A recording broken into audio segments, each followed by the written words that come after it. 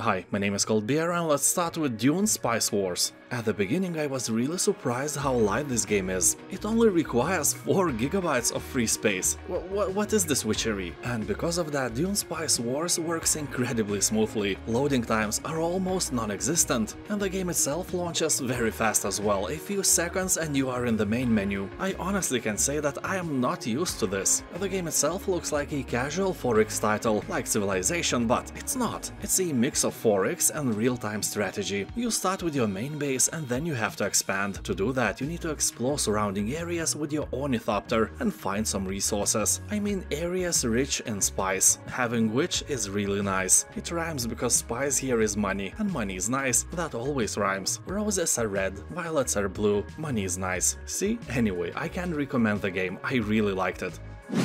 And Humble Bundle just dropped another amazing bundle. Hellblade, Dreamscape, Control, Siberia and 4 more games for only 14 euros or about $15. That's less than 2 euros for one game. That is undoubtedly one of the best bundles lately, although be warned, it will expire tomorrow on Sunday, so be quick. You will find my affiliate link to the collection in the description below and also in the first pinned comment.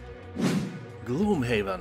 At first this was made as a tabletop game, and as it reached incredible popularity it was remade into a video game as well. It has all the features of dungeon crawlers like Darkest Dungeon, but stands out of the rest with a cool twist of 3D setting. So here you will lead your band of mercenaries through this unforgiving place where every move is crucial. Yeah, you sneeze, you die. No, probably not, but you get the point. You will have to carve your way through dungeons, forests and dark caves filled with horrific monsters to reap your rewards, or die trying, possibly the latter, over and over again. People are talking that this game will surprise you with the amount of unique monsters, high replay value and 100 hours of content, but it can scare you away with its very steep learning curve, so don't expect anything easy, it's not your sister. Dead Island Definitive Edition. The same developers who made Dying Light created this zombie-infested game as well, and this zombie apocalypse is more beautiful than ever. You will be running from and killing undead in the beautiful tropical island, a wonderful paradise on Earth, and this contrast is really great. Exploring this island is really fun, from the zombie-infested deserted city to secluded beaches and vast highlands. Roam around in order to discover the story behind the zombie outbreak. You can also play in a story-based 4-player co-op mode. Anyway, in Dead Island Definitive Edition you will get the main game and all the DLCs as well. Also graphics are in HD and so on, and the price is more than great.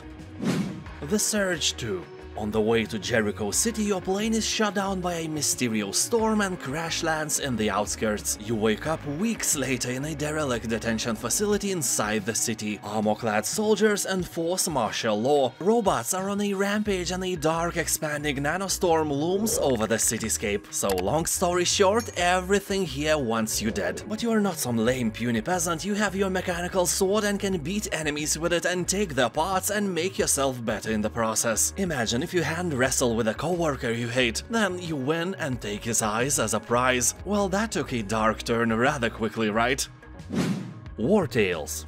It has been 100 years since the world saw the fall of the once great Edoran Empire at the hands of an unprecedented plague that swept the nation. So prepare to lead a group of characters in a huge open world where combat, death and thirst for riches will shape and define your day-to-day life. You are not a special chosen one ushering in a new era of peace. Nah, your goal is solely to survive, well, and thrive in this harsh and hostile land. From the most insignificant petty thieves to the land's most notorious figures, there is no such thing as a profit too small to take. You can recruit from the vast array of new companions with numerous unique skill sets and weapon preferences, resulting in a plethora of possible builds. You will accept contracts that will take you on a task to defend, liberate and save the many inhabitants of the land for money. You are not a hero, remember? Also here you will be able to collect bounties, from the most insignificant pathetic thieves to the land's most notorious figures. There is no such thing as a profit too small to take. Very wise words, probably many times spoken by Quark from Star Trek Deep Space Nine. Escape Simulator. This is a first-person puzzler you can play solo or in an online co-op. Here you'll explore a growing set of highly interactive escape rooms, move furniture, pick up and examine everything, smash pots and break locks. The game also supports community-made rooms using the level editor. As I mentioned before, you can play it alone without any problems, but all the rooms are playable in an online co-op as well. Community rooms have been tested with up to 10 people, but I can realize the chaos it can bring. So 1 or 2 friends is actually more than enough, and probably more than you actually have. I'm kidding, of course. Or am I? The game, as people on Steam are saying, is not just an escape room simulator. It's a great escape from reality as well, especially after a long, hard day at work. Hardspace, Shipbreaker. There are so many games where you just fly the spaceships, but have you ever thought about where these ships go when you don't need them anymore? Well, me neither. That would be dumb. But someone couldn't shake the idea and made this game. So here, equipped with cutting-edge salvaging technology, you will carve and slice spaceships to recover valuable materials, upgrade your gear and take on more lucrative contracts, and pay your billion credits debt to a shady corporation. Human life means nothing to them, so you are just a tool with a capability of holding other tools. You know, if your hammer could hold another hammer, nobody would need you at all. Just think about that, how fragile everything is. Anyway, the game is a proud owner of very positive reviews, and if you feel adventurous, this may be your spoon of potato salad. Although be careful, too much of zero gravity can convert you into another space object. A comet. A vomit comet. ASTRONEER. Game is set during the 25th century intergalactic age of discovery. Here, astroneers explore the frontiers of outer space, risking their lives in harsh environments to unearth rare discoveries and unlock the mysteries of the universe itself. In this space sandbox adventure, you can work together with other players to build custom bases above or below the ground, create vehicles to explore a vast solar system, and use terrain to create anything you can imagine. So basically, you are invading beautiful planets with beautiful nature and making an industrial hell out of them. Yeah, screw nature, the galaxy is full of it. People on Steam are saying that here you are your own worst enemy. You will fall off the cliffs, touch deadly plants and forget something at your base that is half a galaxy away. Yeah, anyway, very positive reviews are here for a reason. Almost everyone loves the game and there is a huge chance that you will love it as well.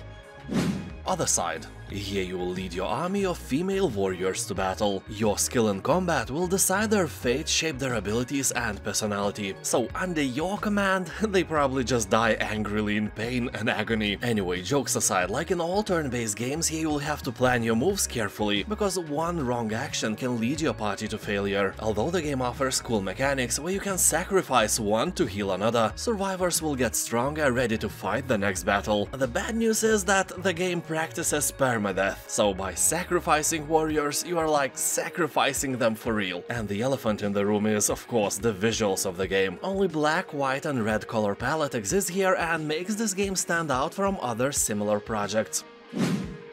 ABZU.